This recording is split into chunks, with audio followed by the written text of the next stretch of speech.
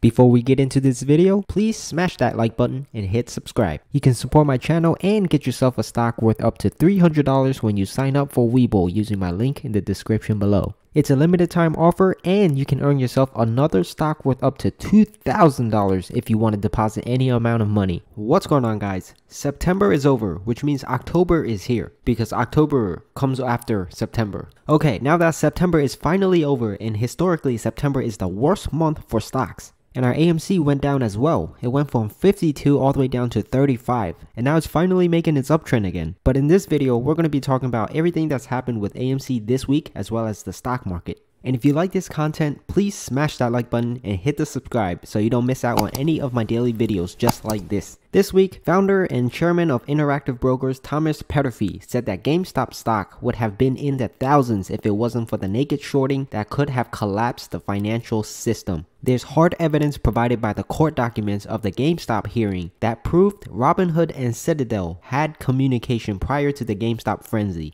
Hashtag Ken Griffin lied was trending on Twitter before it was quickly removed. More blood in the stock market as the bond yields increase, government shutdown is impending, and AMC stock still being shorted through the dark pools. Former hedge fund manager Mark Cohodes reveals the abusive power by market makers to naked short stocks and how it all ties to Robinhood, Citadel, and the current AMC situation. Citadel and Ken Griffin is taking heat for the GameStop frenzy, and the situation is even more complicated when Robinhood is involved when they banned the buy button back on January 28th.